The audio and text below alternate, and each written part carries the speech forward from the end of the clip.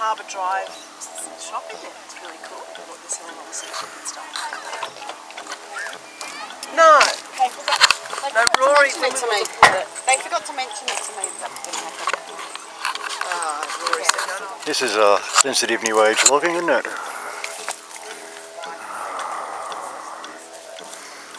Tallow woods right there, big old tallow woods. See, this isn't plantation they're cutting. But nobody ever planted tallow woods here.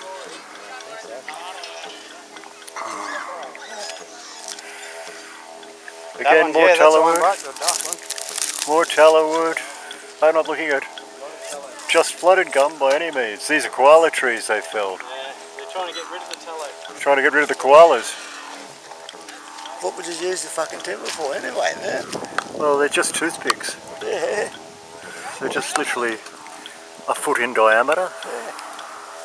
Maybe all this stuff stacked or something, maybe.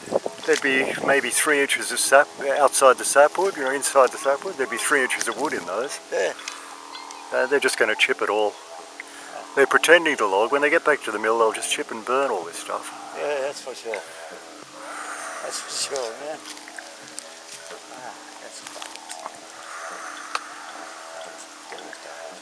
And now they want to put in another 3 eucalypts to replace these eucalypts.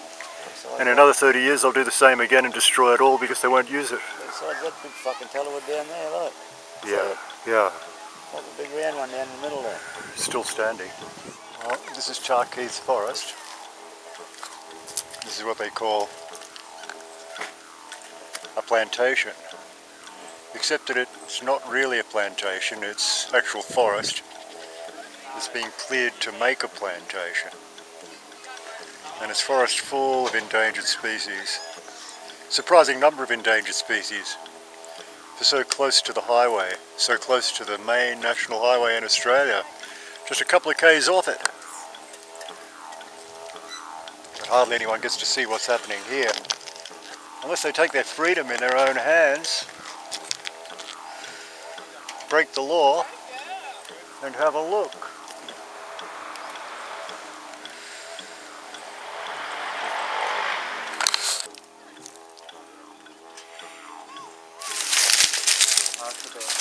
It's a hotel, isn't it? That's a great way of calling it a hotel. Yeah. I like that, yeah, it's just a hotel. Covered in animal scratches. We see what's behind us? They would have just scared it away, that thing behind us.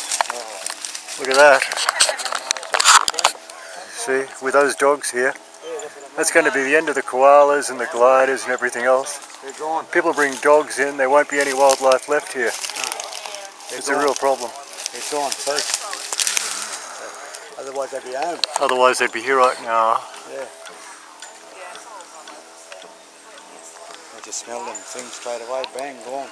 Yeah, smell those dogs a mile off. That's why you see no new markings, see? No new markings there for a couple of weeks old since they come here. Everybody who's come in here's brought a dog by the look of things. It's a real pity. Yeah. They all think dogs are wildlife.